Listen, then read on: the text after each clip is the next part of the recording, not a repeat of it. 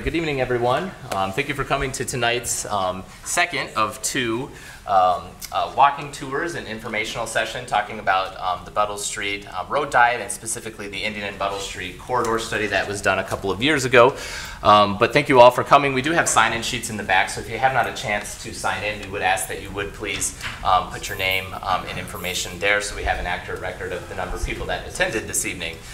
It's a little bit different this week than we had last week Thursday. We do have recording taking place because we want to be able to record this and then be able to play it for anyone that wasn't able to attend. So even though this is an info session, it's going to have a little bit more formality for those that may have attended on last week Thursday.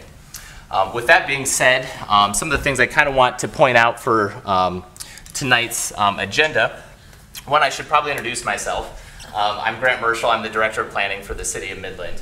And I did host with the staff last week the input session. And so what you'll hear this evening is very similar to what was presented at last week's info session. So with me this evening, I do have Selena Tisdale, the city's Community Affairs Director, Brett Kay, the City Manager.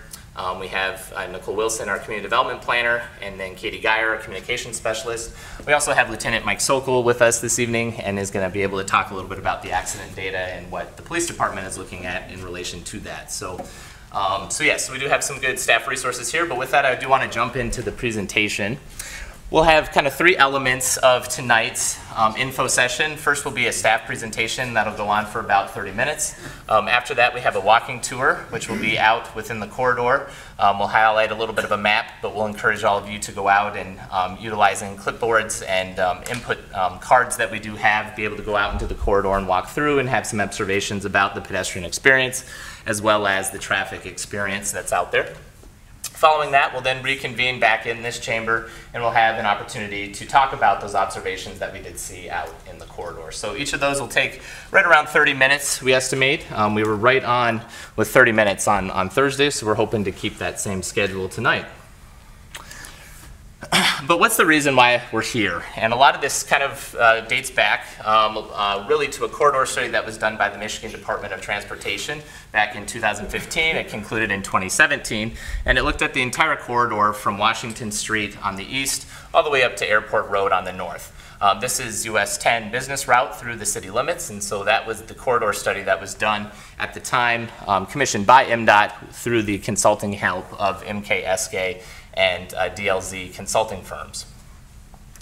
More specifically, some kind of may have wanted to come and talk specifically about tonight's, or not tonight, but rather an ongoing trial that's taken place since May, which is a 9-block test area of this corridor study. So this is what's being called the Buttles Street Road Diet Trial Area, and that is, of course, the 9 blocks stretching from Jerome down to State Street, where we have a lane closure and orange bollards that are out within one of the lanes.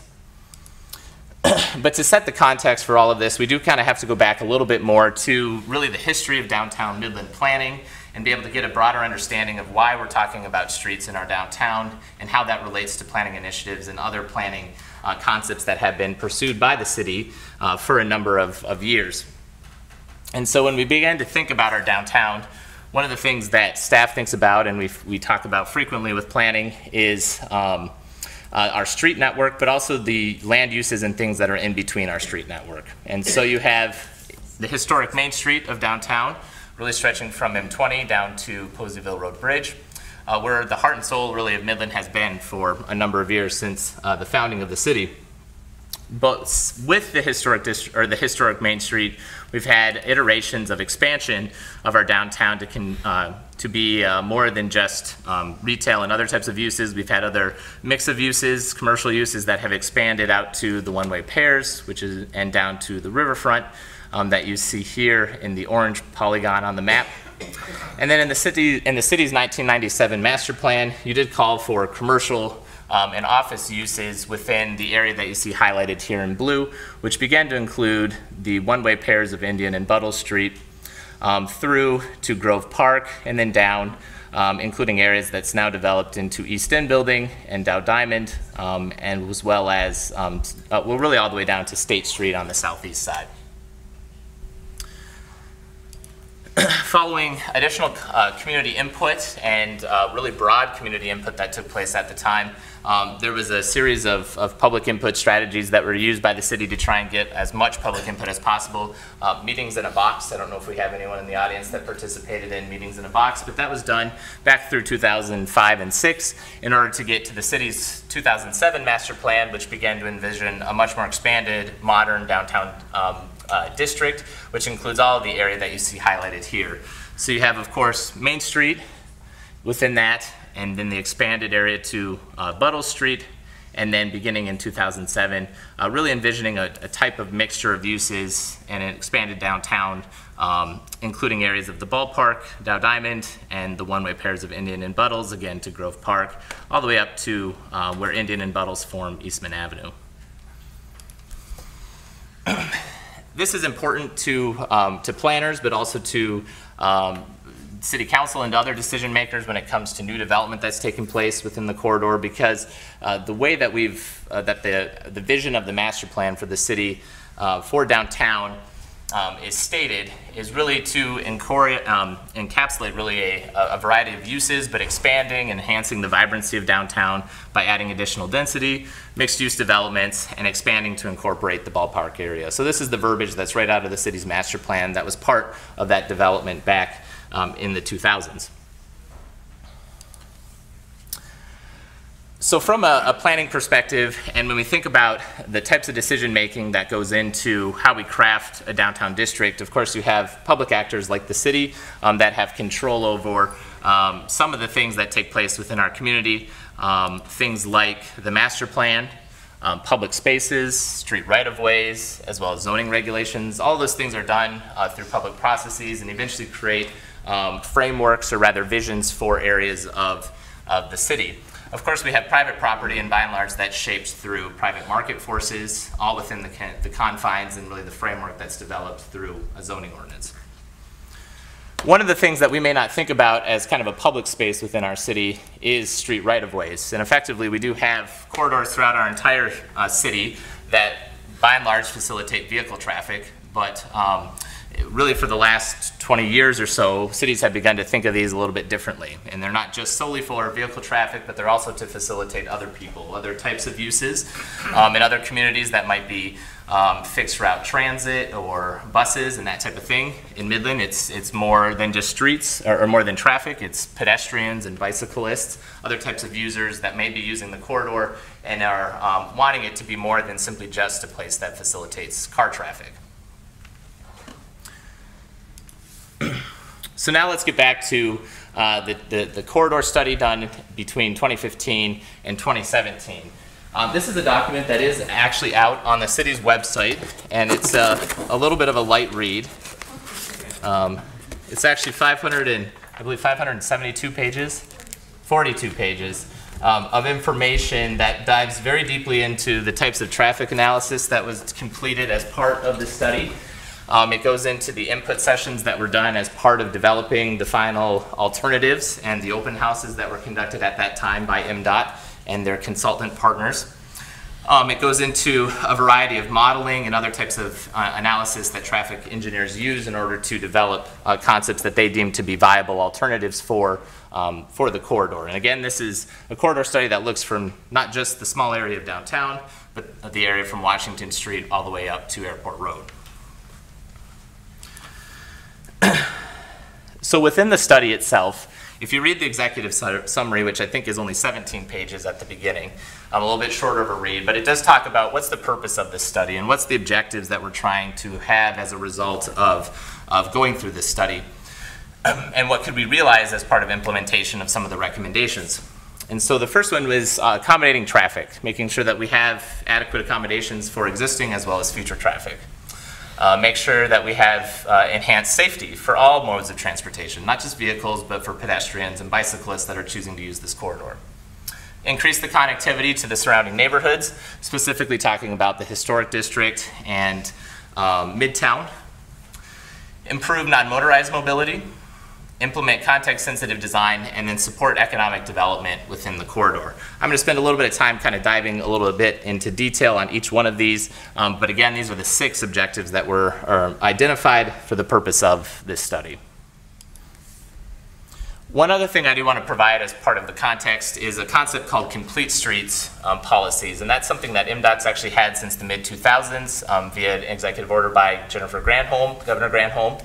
And the city of Midland actually also has a complete streets policy that was adopted back in June of 2010. And what that means is that when you're planning for a road, you're not just simply thinking about automobiles, but you're thinking about a whole holistic type of users that could be using that corridor. So making sure that the sidewalks are in good shape, that you have adequate ADA accessibility ramps down at the intersections, thinking about other types of users, whether that would be bicyclists that could be using it for on-street bicycle facilities. But all of that is packaged into a concept called complete streets, which is really about broadening the horizons of how we're thinking about planning for corridors within our community. I did mention that there was public involvement within that 2015 to 2017 study, and that's important because with corridor studies like this, there's an element of public engagement, and so there were actually multiple input sessions that were held as part of it, one of which was on December 14th of 2016, held in this room, where members of the public were able to come and provide their input related to not only the direction of the study early on, but also kind of the final concepts that were coming out of that study to really get their feedback on some of the alternatives that were being proposed. With the corridor study, there is a steering committee that's formulated, and that's to capture the large stakeholders that exist along the corridor. And so in this particular case, we did have a steering committee that included representation from MDOT as well as the City of Midland, including our Downtown Development Authority and our Non-Motorized Transportation Committee. We had Discovery Square, which was represented by the Center for the Arts, the Business Alliance, at the time, the Chamber of Commerce in Midland Tomorrow, the Michigan Baseball Foundation, and then the Midland Area Community Foundation. So now we'll dive a little bit more into the focus of the downtown study. The polygon you see in yellow here is the extent of the city's Downtown Development Authority district. And so this is a district that was expanded back in the latter parts of the 2000s to include some additional areas, but what you see here is all of that area that is under the Downtown Development Authority's regulation or auspices. So I said I'd dive a little bit into each one of those objectives. So we'll start with traffic and safety being some of the first two. So looking at traffic and safety, the study identified that there's excess capacity within the current design, and that traffic speed must be slowed in order to improve the non-motorized experience as well as improve the context-sensitive design of the corridor. It also identified that if we're talking about corridor changes, we need to think about how the safety can be improved for all users and can't be decreased. So ways we've gone about measuring that, by and large, that is what's being measured as part of the road diet trial currently. And so looking at traffic flow monitoring, traffic speed analysis, intersection performance, as well as corridor crash data.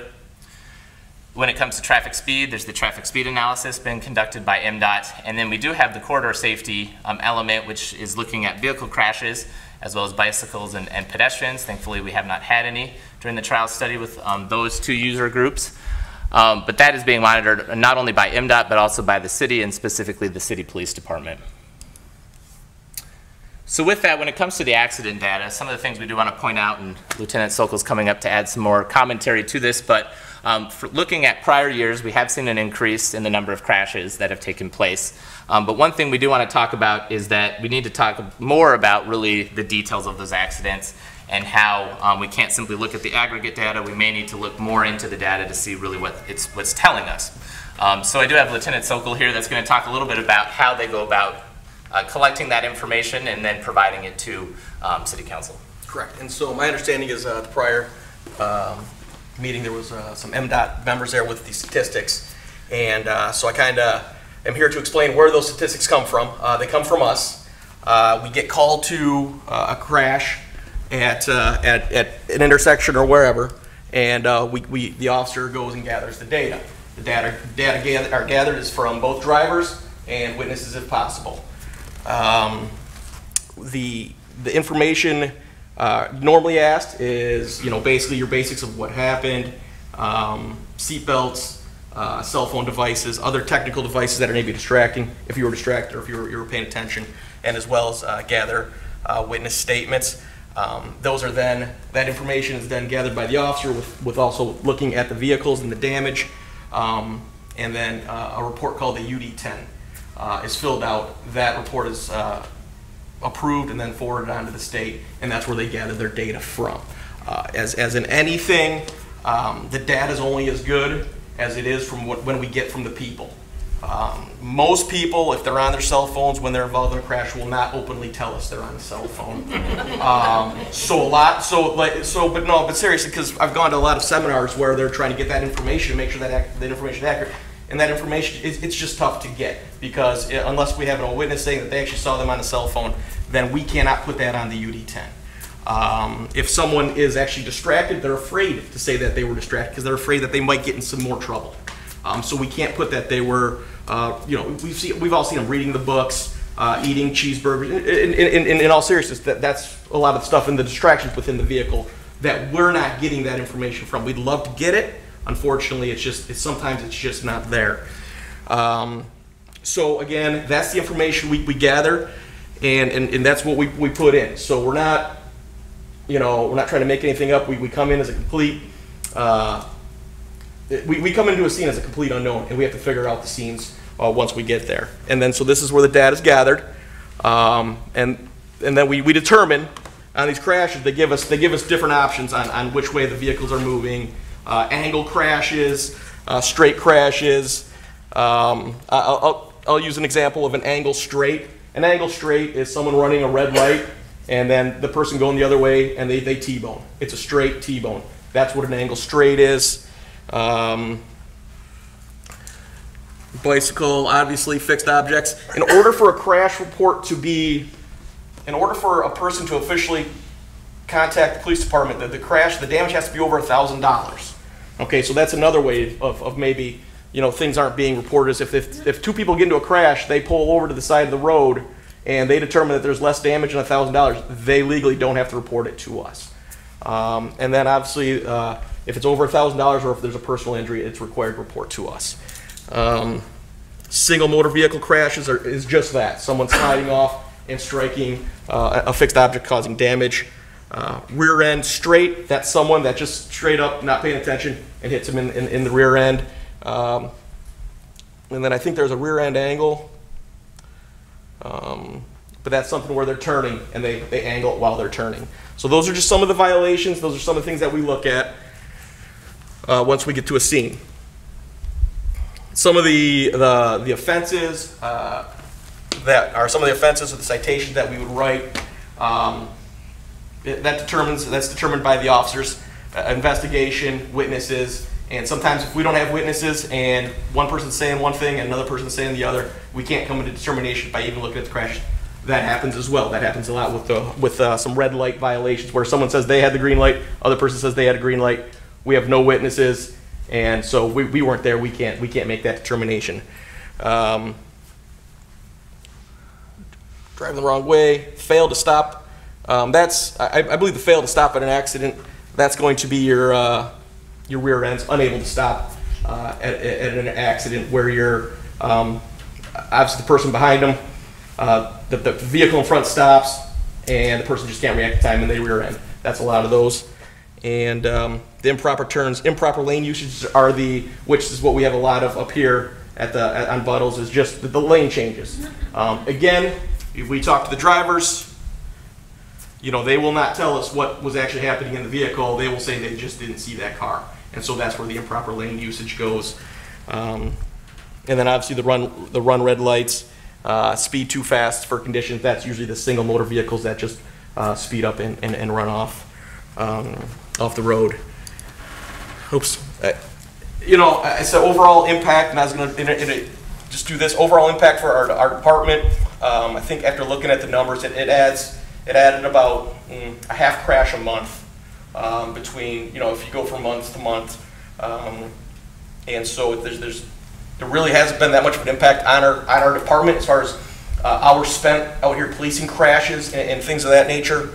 But that's just, again, I'll just go by what the numbers say. That the numbers go up and down at intersections throughout the city. So, thank you. Yeah, thank you.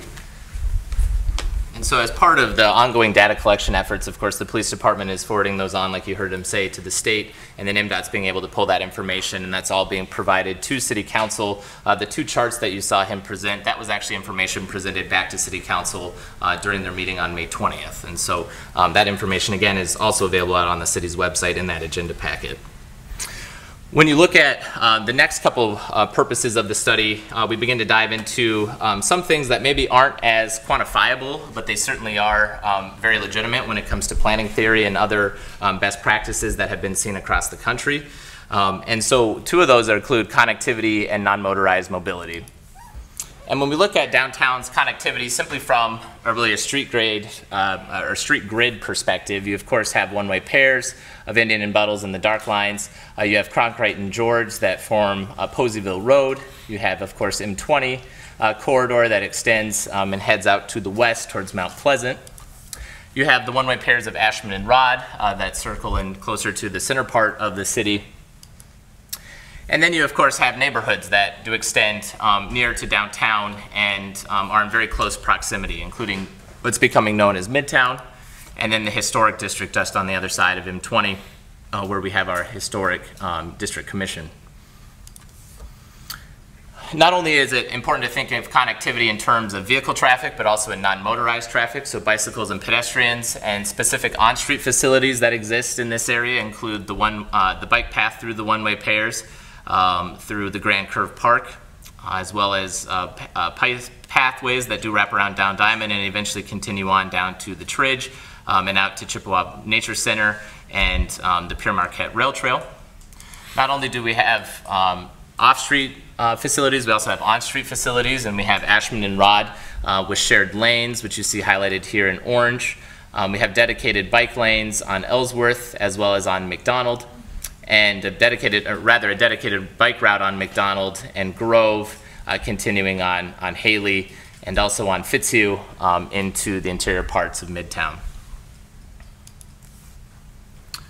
Context-sensitive design and then economic development are kind of the two last objectives of the study itself. And when we think about context-sensitive design, some of the things that come to mind and kind of a way to explain context-sensitive design is how is the road influencing or having possibly a detrimental or a positive impact on the surrounding area. And so when you look through the corridor, and this is really what we're trying to kind of express this evening and why we want to do a walking tour, is have folks recognize what the impact of the roadway has been over a long period of time on the adjacent neighborhood. And so when you drive down Indian, you see a lot of grassed areas, properties that are vacant today. They weren't always vacant. There were houses there or businesses that were there previously. On Buttles Street, a little bit different. You're closer into downtown. You have some newer commercial development, as you see here with the MBA building as well as the Eder Insurance building.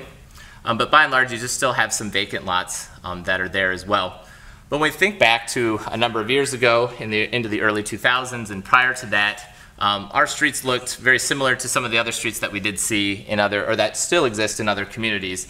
The one-way pairs of three-lane streets, that's not unique to Midland. It's a technique that was utilized in a lot of other communities and still is in existence today, including M25 through Bay City. You also have the one-way pairs of Davenport and State Street down in Saginaw on M58 that do have a very similar style of traffic. And some of the ways we think about context-sensitive design is what is the influence of the speed of traffic on the surrounding properties? Are there certain types of uses that may not want to locate there because of the speed of traffic or the types of vehicles that are moving through that corridor? And one of the things we did see and experience as a community was lack of investment through a lot of those homes that were within those one-way pairs. And a lot of times you can find that there's actually negative impacts of high-speed corridors through downtowns as a result of those detrimental impacts and having an influence on the amount of investment that either takes place or does not take place. When we think about the economic development piece, and rather, I guess I maybe back up here and think about the economic development piece. If we go back to the vision that's really envisioned by the city's master plan for mixed-use development, other types of shops, retail, maybe restaurant spaces, office spaces, as well as residential. All of that type of environment is something that's really conducive to a little bit of a slower road, as well as maybe not as wide of a street. And so some of the elements of the study And some of the conclusions that were drawn is that there could be potential economic development opportunities that take place if you have a corridor that speaks more to that and reinforces some of those design provisions that are more conducive to that style of development.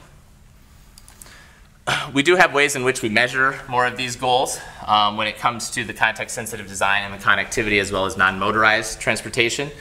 First one being importance of the pedestrian safety and incident reporting, again done through the city police department as well as MDOT. We also begin to look at the final design of a two-lane profile, and one of the things we do want to point out is even though there's been concepts that's been floated around for a potential bike lane, a lot of those were just very conceptual concepts that were put into the plan. A final design of that corridor has not been determined, and the final design ultimately is what would influence the experience of the pedestrians and provide some additional benefits to them going in the corridor but also crossing that corridor. Again, pointing out the fact that we have mixed-use land that's planned for that area, and so one measurement would be the types of new developments that are taking place, the amount, the value of those that are being invested into the city.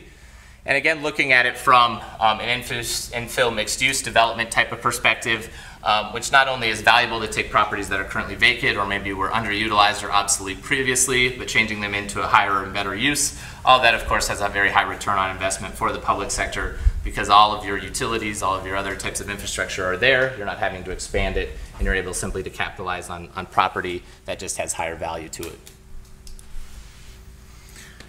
So when we dive a little bit deeper into the specific results of the corridor study, some of these concepts and images you may have seen previously. The top one is the preferred alternative. That was the result of the study. But I do want to point out the fact that the study not only looked at just a two-lane profile, it looked at whether or not the roads should stay as they are, or whether or not it'd be feasible to have Buttles Street and Indian Street go to 5-lane roads where you would have a center turn lane and 2 lanes of traffic in either direction, which you see depicted here in alternative 2. The third alternative was having Buttles Street go to 2-way traffic with a center turn lane and then expanding Indian Street to a 5-lane profile with a center turn lane with 2 travel lanes in each direction. Ultimately, alternative 2 and alternative 3 were not determined as the preferred alternative for a variety of reasons, some of which were the expense in needing to acquire additional right-of-way in order to allow for a 5-lane profile. The right-of-way distance and width that's there currently simply would not allow for that many lanes of traffic, whether you're on Buttles or on Indian. One of the things, too, that was pointed out in the study and I think has been talked about a lot is this idea of non-motorized use that you see highlighted here within yellow. That was an alternative that was proposed as part of the study, but again, the final design of the corridor has not been determined. So whether that would be used as pedestrian space or if it would be used as simply green space or if the road would be centered and you would have turn lanes to prominent intersections like Cronkite or possibly Ashman. All of those fine details of the design, they have not yet taken place. This is still part of the study that takes what we're in right now, or where we find ourselves today, is the study happening and having that be ongoing, and then ultimately determining what the final design is yet to be determined. That would take place into the future. Some other concepts that were floated around as well within the study, which is, again, more reinforcing of that bike lane idea.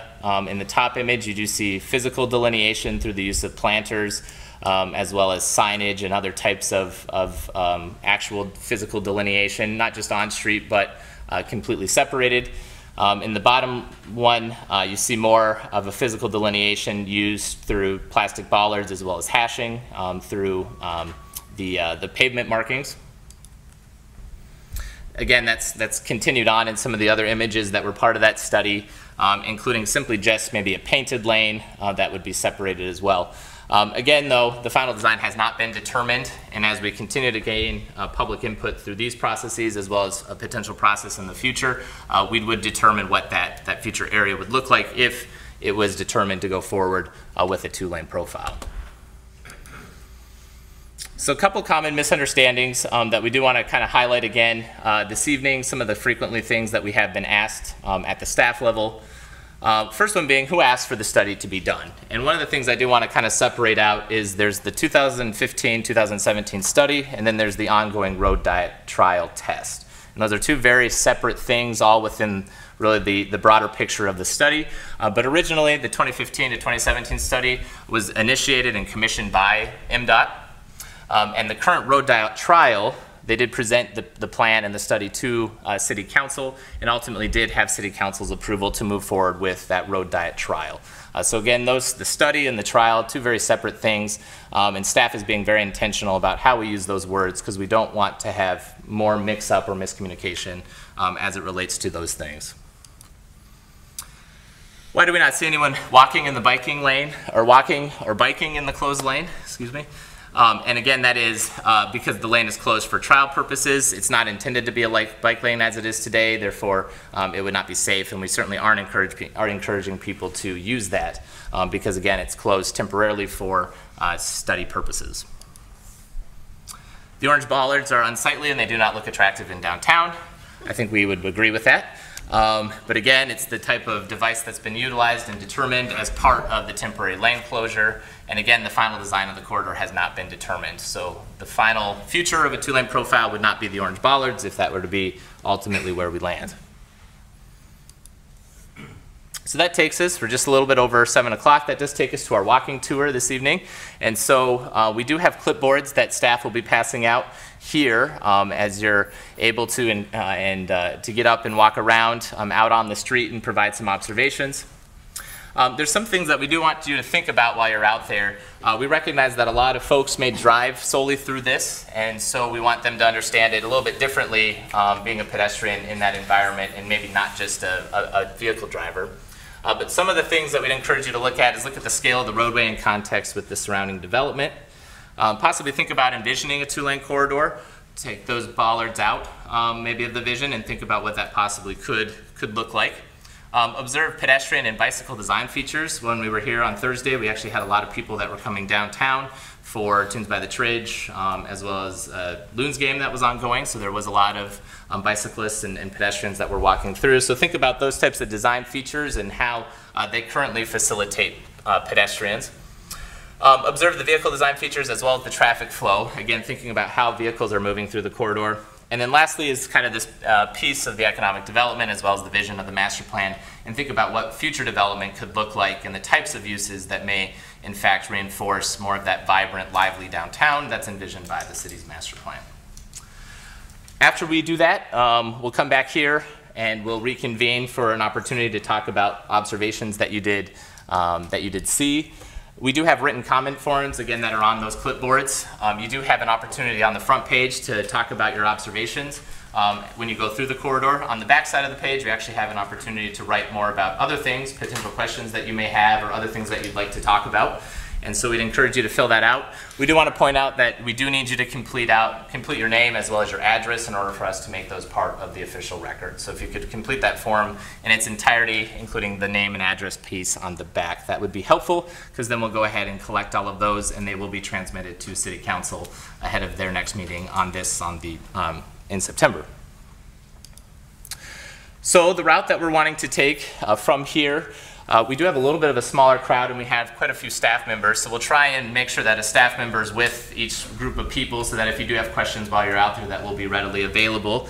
But we'll leave here, we'll continue out to Buttles. If you go out the main entrance of City Hall, we'll go to Buttles Street, we'll continue down to the intersection where Art Cleaners and First State Bank is at Ashman. We'll cross Ashman all the way to the other side of Indian, walk down that sidewalk, all the way to Rod, cross back over to Buttles, and then continue down back to City Hall.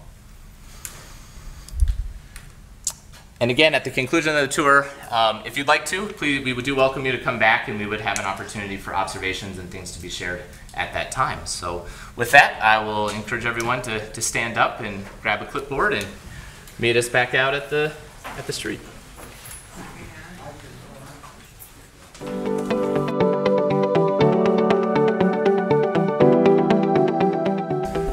right, welcome back everyone, and so we'll move into the third portion of the evening, which is the observation portion. And so this is where we want to have an opportunity for all of you that were able to go out into the corridor to be able to come up and talk about some of the things that you observed while you were out there and be able to provide that information to staff. We do have Nicole and Katie that will be writing down all of those comments, different from the format that we had at last week's meeting, and that is because we are, again, recording this and we need to make sure we have solid audio. But when we do make comments this evening, we are going to ask, I'm going to step aside here, but we'll ask you to come up to this podium. There's a blue mat that we'd like you to stand on, and we would like you to state your name and your address for the record, and that way we are able to capture all of those comments. We'll again write them down, but we'll also have them via the video and the audio as well. So a couple of just reminders when it comes to civility. We encourage you to come up and speak, but we'd ask that you keep your comments short and concise, really to respect other people's times, because there may be quite a few in the audience that would like to speak. Do see some faces from last week, and we'd encourage you that if you did speak during the last meeting on Thursday, that you'd let others be able to have that opportunity first. But certainly if there's time allowed between now and 8 o'clock, we'd encourage you to come back up if you had other things that you would like to add. We would certainly discourage you to cheer or applaud after any types of comments, but we do want to record this down and direct those comments to staff as well as to other people within the audience, since that is who will be recording the information. So the three things that we do want to talk about when it comes to observations, and we'll keep these up on the screen to be able to provide that, is observations about the pedestrian experience and the environment that's out there today, observations about vehicle traffic and the roadway, and that might be something you've maybe observed if you've driven that corridor for a number of years and would like to provide some observations in that regard.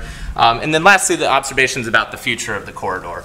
And this is really trying to dive down into why are we talking about this and what are we trying to envision as part of a better corridor for our community. And so thinking about not only Midland today in 2019, but maybe Midland in 2030 or Midland in 2040 and years into the future when most of us might be doing different things, but we certainly want Midland to be the best community it can be for many generations to come, like it has been for a number of generations to date.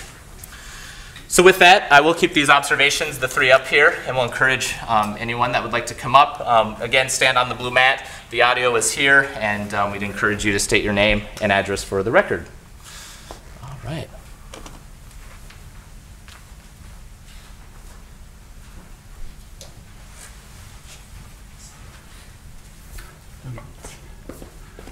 My name is Dave Waite, 6030 Emerson Court in Midland. Observations on the pedestrian environment, it's terrible. Sidewalks are narrow, broken, they're way too small for game day kind of levels of pedestrians.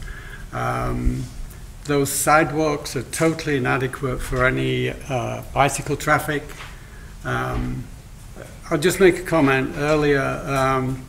It was mentioned about there were no bicycles in that new road diet environment because we purposely decided not to. I was the chairman of the Non-Motorized Transportation Committee for 6 years. We actually counted pedestrians and bicyclists in downtown and on those corridors, Ashman Road. And it was very significant. It is very significant, and that's why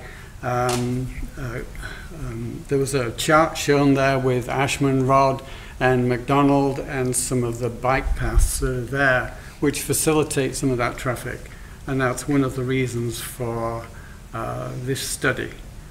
Observations on vehicle traffic and the roadway. For me, and maybe I'm already prejudiced, but it seemed to me that Buttles was a lot calmer, nicer to look at with just 2 lanes, and that space which I visualize as green space, than Indian, which just looks like ugly concrete. I think the future vision of the corridor has been shown by all of these studies. I support that 2-lane road diet. I think it will lead to calmer traffic. I like the idea of green space there. We still do need to talk about whether that's appropriate for bike lane or a multi-use track. which could be used for both pedestrians and for bicyclists and other non-motorized users. Thank you.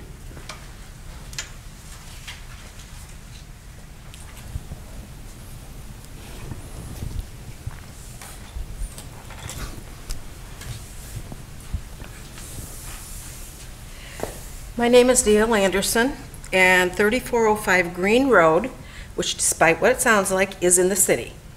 And it's half a mile, 3/4 of a mile west of Dublin Road, which is also in the city. Now, I've been a resident of Midland since 1969, 1968 actually, and initially, when I came to Midland, I lived on Buttles Street.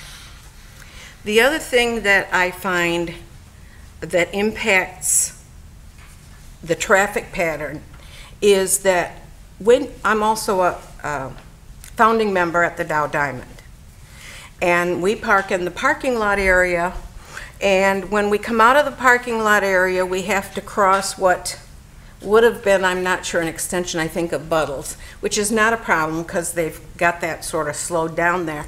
But the real problem is when you cross there, you have to take this curve around to get to Lyon. And since they've put the road diet, for lack of a better word, into effect, there's more traffic in those two lanes coming around onto Lyon, which makes it extraordinarily more difficult to get from the Dow Diamond to Indian, which is the way we want to come when we go home. And so I'm not real happy with that, the fact that the reduced lanes has made the two existing lanes much heavier traffic. I come down Eastman Road to Buttles frequently, and it's more difficult to get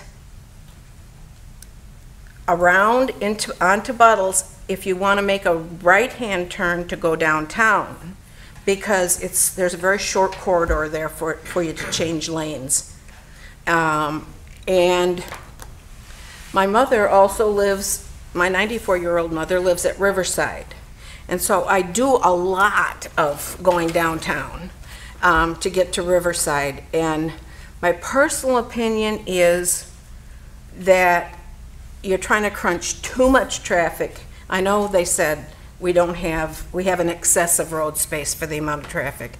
But with the traffic coming off the bridge and going down to Buttles and coming off of Eastman Road to Buttles, those two lanes right away just seem to be too crowded to me.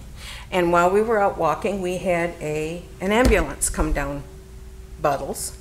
And it makes it more difficult for the people who are in front of the ambulance to get off to the side, because they can only go to the left. There is no lane on the right for them to move over. So the ambulance can go right down the middle lane. So I just think it would be better to have that middle lane for both changing lanes and emergency vehicles. Thank you.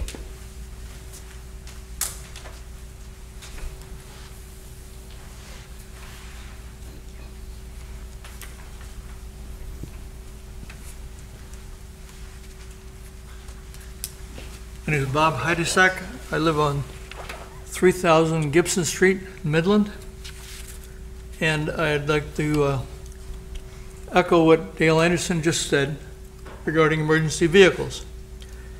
It seemed like maybe there were two emergencies. There was a fire truck came through, and then within 5 minutes, an ambulance came through. Or another emergency vehicle. And it was clear to me that the traffic at those moments, in general, have a much better chance of getting out of the way, as Dale Anderson just very clearly described. I really speak on behalf tonight of myself and 3 other Midland residents who could not attend, names Lynn, Kelly, and Mike.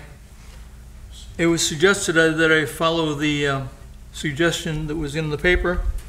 Listen carefully. I did listen, and I have specific inputs for the meeting, from the four of us.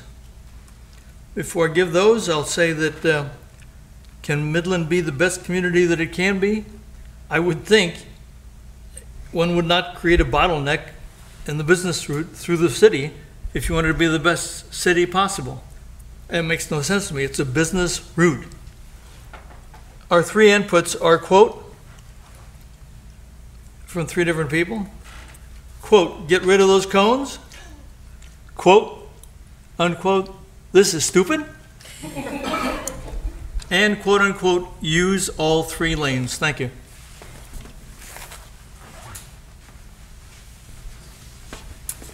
Hi, my name is Allison Wilcox. I prefer not to give my address out loud. I can certainly write it down and provide it for you later.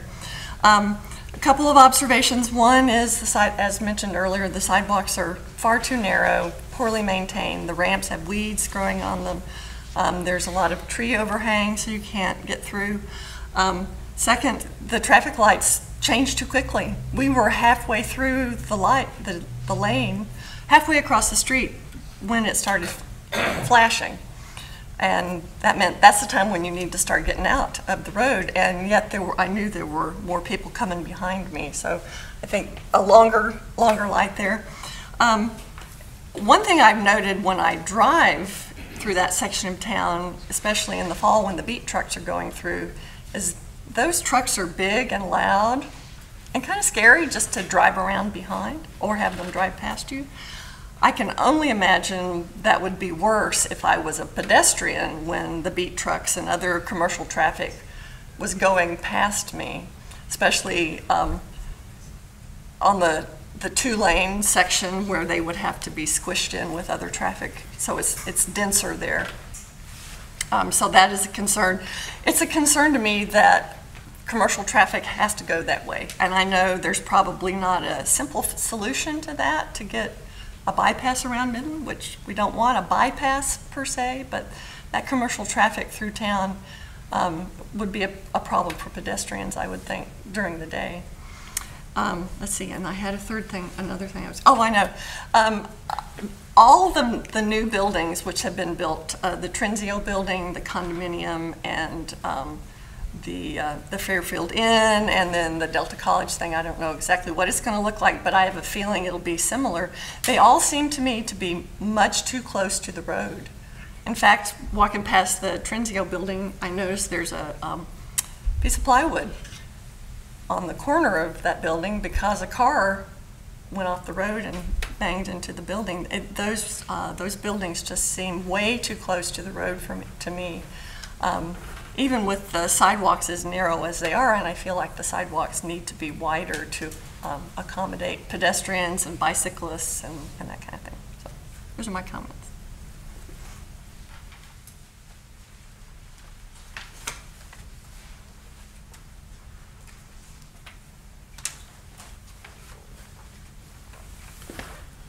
My name's Art Bach. I live at 3109 Dartmouth Drive, and I came here because this is the meeting for the road diet and wanted to address my concerns. One, the 60% increase in accidents from the previous 9 years of accident data. It seems that the purpose of the road diet was to study the effect, and the effect is you got 60% more accidents. I guess, why does it make sense to continue to study it when you see the effect for 1 year and you get an increase in accidents?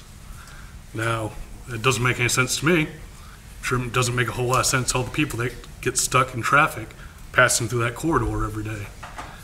Now, I'm also the person that originated the recall petition against Marty Wozbinski, and I'm going to have another recall petition tomorrow, and certainly brought some additional recall petitions if anyone else is interested in signing or initiating petitions in Ward 2, 4, or 5. So that's my thoughts on it. Hopefully the city council comes to their senses, discontinues the road diet, and that would make the most sense. I think it would make the most people happy. That's it.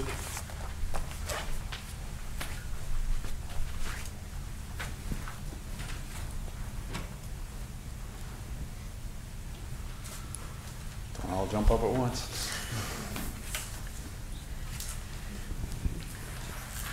Good evening. My name is Rhonda Lytle, and I live at 411 Morningside. And I want to reiterate about the condition of the sidewalks, but I assume and hope that those would be repaired if this became a permanent circumstance and situation. The one thing that I didn't hear addressed was that since it's been narrowed and that right lane is absent, there's no right turn lane if you're coming down the street and you wish to turn onto Ashland to go downtown. And multiple times I've seen screeching brakes and as I'm traveling that corridor with people unexpecting to see, you know, those things are in the way and you can't turn early. I think Poseyville Road you can get over and turn, but I think that's the only spot that is allowed to make a right-hand transition. So I reiterate some of the other comments that I think it's a bad idea, but that one specifically I didn't hear mentioned, so I wanted to bring that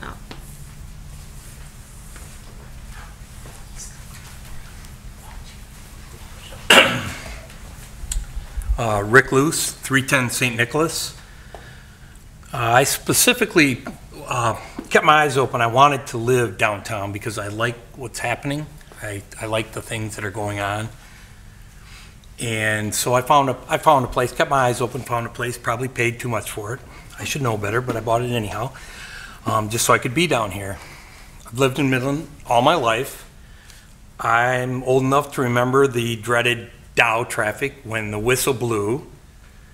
Boy, you didn't want to try to cross Bay City Road or whatever back when they had 5, 6, 7, I don't know the numbers, but hourly workers that were, you know, like Fred Flintstone when the whistle blew, sliding down the slide or sliding down the Brontosaurus or whatever and heading home.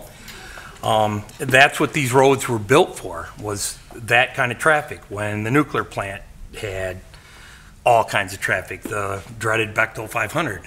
We don't have that anymore. I drive Buttles, I drive Indian, I drive them all every day, multiple times throughout the day. I have yet to see a problem. I just got back from Chicago, which makes this even more laughable to me that we actually worry about traffic here. While I was in Chicago, multiple police, fire, whatever, struggling to get through, you know, that. And you talked about what we saw tonight, and you were talking, I mean, come on. It's laughable. This is not a problem. It's not a problem at all. I think it's forward thinking. Basically, we can't, well, we could, but downtown isn't going to grow towards the river. It's going to grow this way.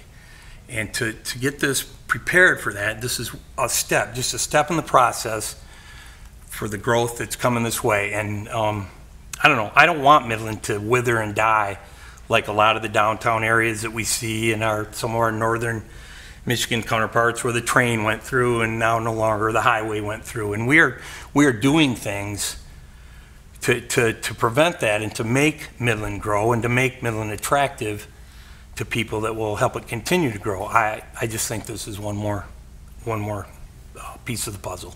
Thank you.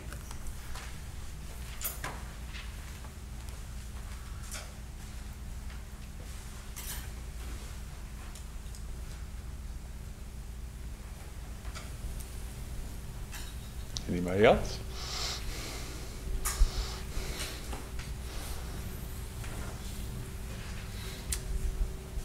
I'm Jeff Downberg, 115 Helen Street. I would echo, I think many people have said, talk about the condition of the sidewalk. I think regardless of what happens with the road design, if it's 2 lanes, 3 lanes, 5 lanes, I think the city should prioritize fixing the sidewalks, trimming the trees, probably edging, getting some of the grass off the sidewalks. That would go a long way in improving the walkability, regardless of the road design. I think similar to the previous speaker, I was in New York City 2 months ago, and you have 2 lanes of traffic going in both directions with bumper to bumper cars and bike lanes or pedestrian lanes on either side, and somehow those roads seem to function just fine. You have semis going down, you have emergency vehicles going. I was in Washington, D.C., you have a bike lane running down the middle of Pennsylvania Avenue with 2 lanes of traffic on both sides, and there are delivery trucks on both sides. You have, obviously emergency vehicles, you have law enforcement vehicles that freely flow through those lanes. I was in San Francisco last month, and you have a main road coming off of the Bay Bridge that goes around the bay to get to the Golden Gate Bridge with 2 lanes of traffic going in both directions, and bike lanes in the middle, and cars and people can coexist. I've shared this on many of the lively Facebook chats that have taken place. I'm sure many people have seen these. I'm one of the few rebels that I run downtown. I live just off of Ashman. I run down Ashman and I run in the closed lane. I know I'm not supposed to do that, but I do it anyway. Sorry, and it's on camera too, so my grandma would be very disappointed in me. But this is only my anecdotal story. I've not experienced a problem running next to traffic. I've run summer, fall, winter, spring. There are no issues with debris flying off of cars. No issue with cars swerve.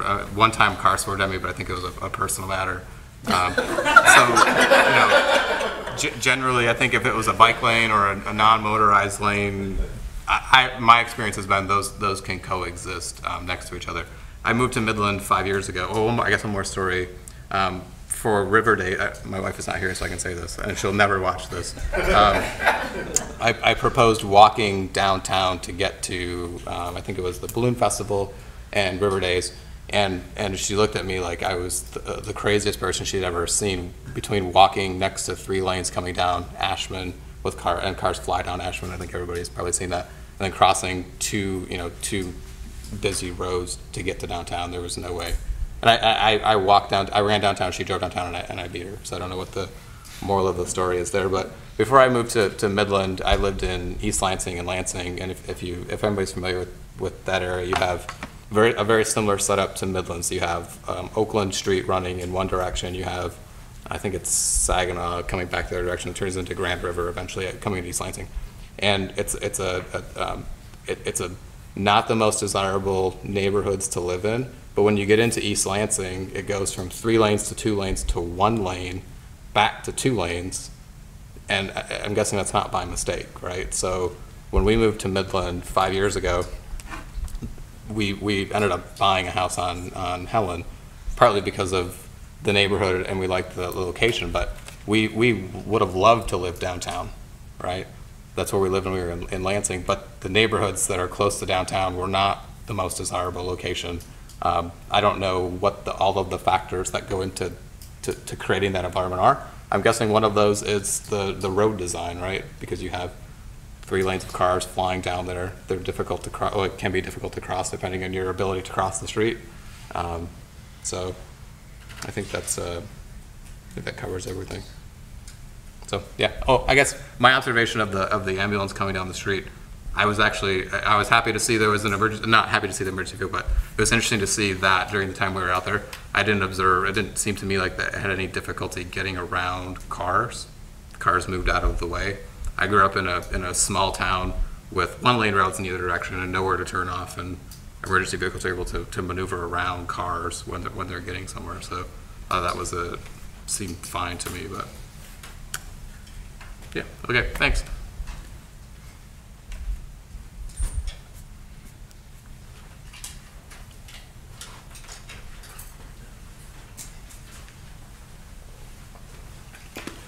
My name is Matt Schaffner. I live on 812 Mill. I moved downtown because I really liked all of the plans for having a more engaged community.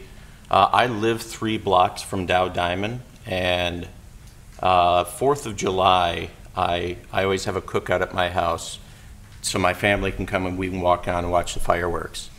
And I've never seen so many people as nervous to walk their kids across the street as coming across the 2 one-ways with all the traffic. So I think something needs to be done, maybe calming, I don't know if that's the word, but something done. I wouldn't feel comfortable walking my kids down that corridor that we just walked. And I don't think anybody else would. Because I think I bring a little different perspective on this than most of the people that have spoken. I'm a commuter who follows or drives home on this road during rush hour every day, and I really can't if I were to time my commutes, I think maybe at the worst day it adds 10 seconds to my commute. But as a resident who travels and walks and bikes downtown, I wouldn't travel this corridor. I pass through it going downtown because I wouldn't feel comfortable. The sidewalks aren't big enough. So I think what it comes down to is it's a matter of priorities. If we decide, that we don't want a road diet or looking at options to change how traffic works and how pedestrians move throughout downtown, then that's something that we can do. But I think if we do that, we're choosing to give something else up. We're giving up options. The world changes, demographics change. The millennial generation has a different idea of how they move about. Few of them own cars. Growing up as somebody in the area, I remember seeing, going through some of the traffic of the one-ways when Dow would let out. It seems that things have changed. I see more traffic, at work when I work in Saginaw. We think we've got traffic here. There's traffic there. I mean, I'm not lucky enough to travel to Chicago all that recently, but it seems to me that we take, if I have to tap my brakes a couple times, that's a sign that it's failed. And I look at it as, if I've got to drive a little bit slower for 1 mile, and that means that my neighbors can enjoy the space more, and then maybe we can expand businesses more, to me, that's a priority that I'm willing to give up a little something. Because I've used this area for both reasons, as a local resident and as somebody who just wants to drive home. So I'll end my rambling diatribe there, but that's just my thoughts. I thought that obviously we could do a few things to improve. I've ridden my bike back from events downtown at night. And even with a light, sometimes the trees and some of the foliage can get in the way. But other than that, I'm in favor of the study because I want to know if this really fits. By profession, I'm a process improvement consultant, so I know a thing or two about flow. So I'm analyzing all of this as well. And I know that you give up something to get something in these situations. And for me, if the traffic can sustain it and we can continue to flow traffic through, I would be really interested in the options of what we can do with that space going forward. And I appreciate your time. Thank you.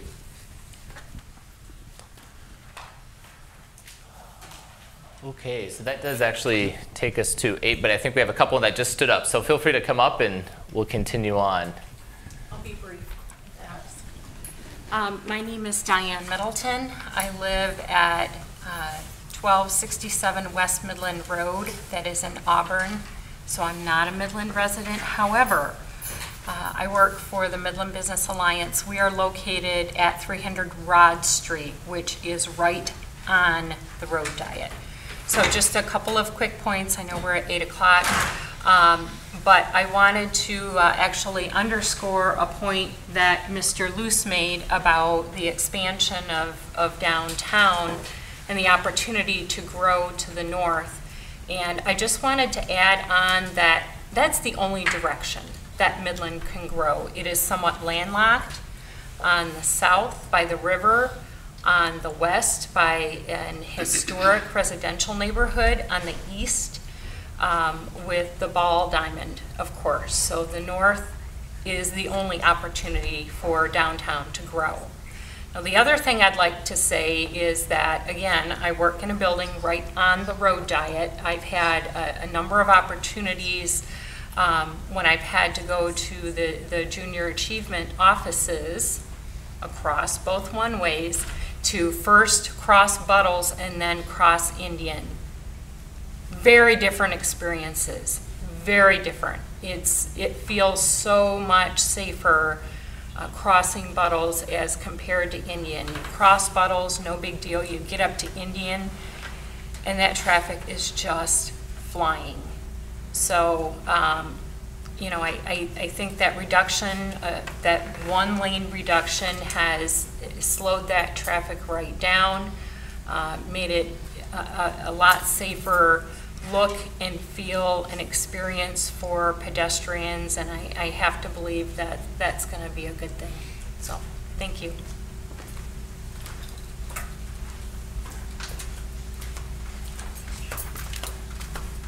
Jackie Moeller, 2684 Ashby Road. I keep hearing the people talk about the other side of Indian, they want growth. Do the people behind Indian Street realize that they're going to be asked to be bought out? You know, because you can't do it with the houses there. That's the first thing. The other thing is, when Dow took down Saginaw Road, they were transparent, they come forward, they told the people what they were going to do, and there was really not much conflict. People weren't that upset, and if they were, they knew that it was for the best for the city. But this has not been transparent. There's been meetings behind meetings here, and I won't get into that up here, but people better realize that there's some people running the show here, and this is not what it's being portrayed to be. And MDOT says one thing, they say that the city council wanted this, that they don't have the time and the manpower to go around and ask towns to do this. The council board is saying the city come to them. People want transparency, they want answers, and we may not like what we get at the beginning, but this is Midland. It's a great town to be in, and we might adjust. Maybe some of us won't, but most of us will adjust. But to keep everybody in the dark and to think you know something that the rest of us don't know, we're not stupid people here. So I say, this is my opinion, let's put this on hold and start over again from transparency, and let the 5 stakeholders, let them come forward and tell the people what they want. We can't just have them thinking stuff in the back of their mind. They have to have a reason, and they have to tell the people what the reason is. Otherwise, we're giving away property that the whole state of Michigan pays for 5 stakeholders. Thank you very much.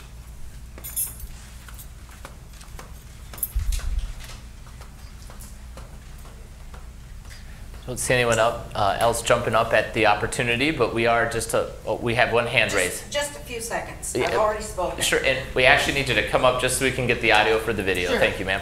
That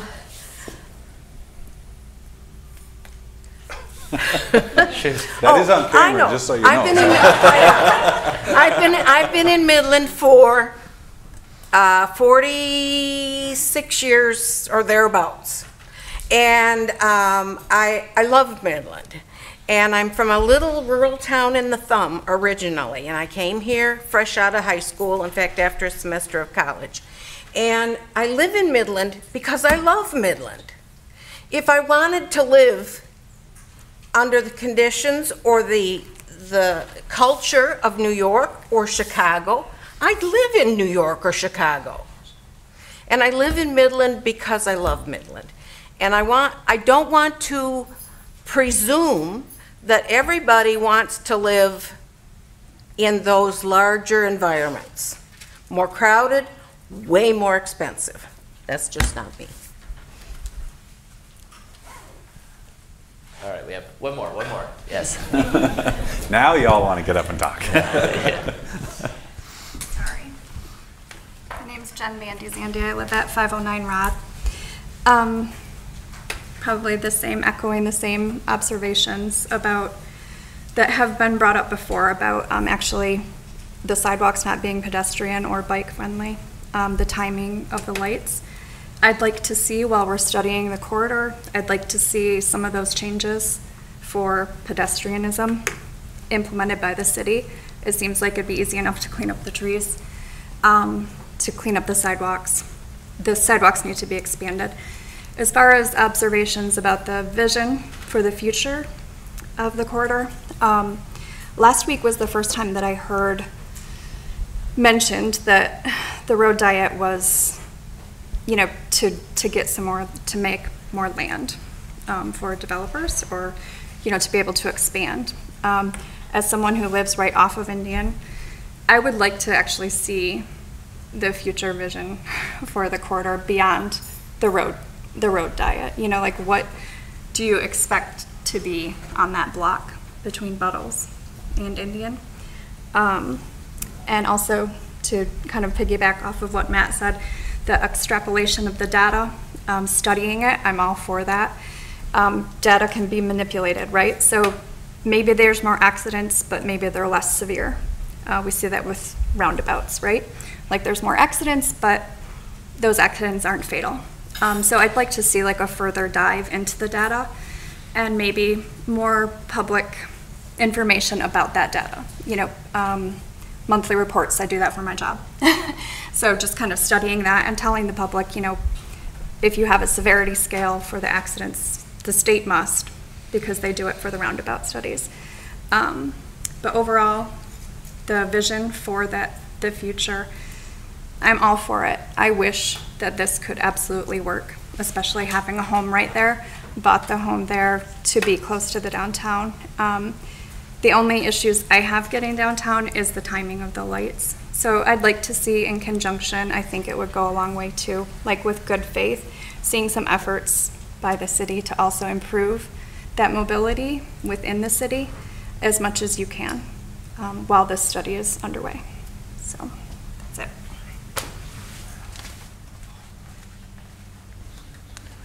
Okay. Any last takers, or? With that, thank you so much, everyone, for, oh yes, but one arm goes up in the crowd. No. Thank you all for coming this evening. We're very happy to have you all, and thank you for being able to come up and provide your commentary in that way. We think that that will provide a better video resource for anyone and everyone that may want to view this if they were unable to attend this evening. So I do know that staff will be around here for a few minutes, so after we adjourn, you're more than welcome to come and talk to us. There's a couple of meetings we do want to talk to you and draw your attention to. Coming up on September 18th, there's a special meeting of City Council dedicated to discussing Indian and Buttles Street, and specifically the Buttles Street trial that's ongoing.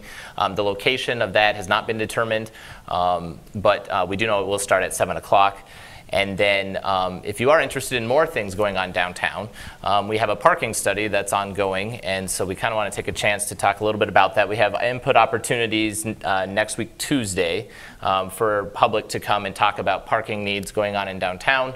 We're a little bit excited because when you have good things happening in your downtown, you create a parking issue, which needs to be dealt with, but yet it can also be a good thing because more people want to be down here. So the open house times for that, again, are... It's open house, so you can drop in at any point, talk with the consultants, give them some feedback. 11 to 1 next Tuesday, and also 5 to 7, so 2 different time frames next Tuesday, the 20th. There's also online surveys available that you can give your input that way. Also, you can find it through social media or through the downtownmidland.com website.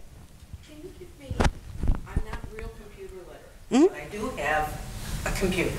And can you give me a website address where I can go and find the information for all these meetings? Yes, and actually, so the question that came from the audience for those that are viewing this was a question related to where to find information for upcoming meetings and other things.